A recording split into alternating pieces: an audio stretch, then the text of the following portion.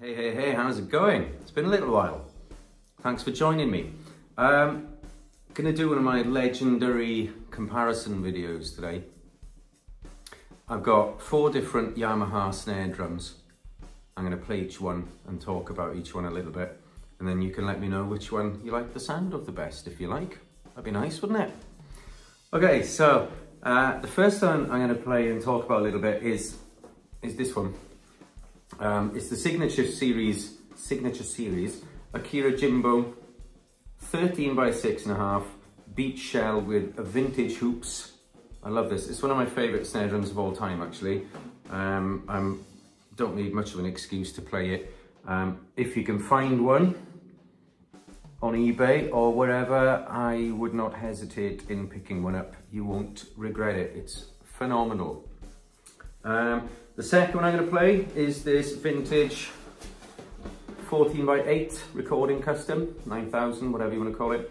14x8 birch. It's an original Japanese era one. It matches the kit behind me, if you can see that, because I've set that one up a little while ago. Great sounding snare. A bit on the big side for me, but it's a lovely snare.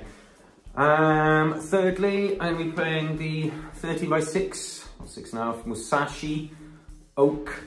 Again, Japanese era Yamaha oak shell, super cutting, super bright sounding. I had a phase of really loving that snare drum. I don't play it a lot anymore, but it's still a nice snare drum.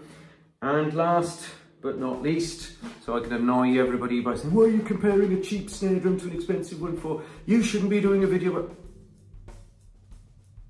I can and I will. My good old stage custom birch, 13x4 or 5, I can't remember. It came with my hip kit. Done a lot of gigs on that. Sounds really good for the money as well. So, am I saying that one of these snare drums is better than the other? Let's address that, shall we? No. I just want you guys to hear them. It's as simple as that. I know which one I prefer. I'm not saying it's better, I prefer. I like the Jimbo. It's beautiful. But they're all nice snare drums. It's just nice to compare snares from different price points, different woods, just for you guys to hear them. That's all this is. Before anybody gets really uptight about it. So yeah, 4 different Yamaha snares, 3 of which you can't buy anymore, not the Japanese ones anyway, so that's quite interesting. And as a bit of fun, a bit of a laugh, one of the cheaper snare drums in there.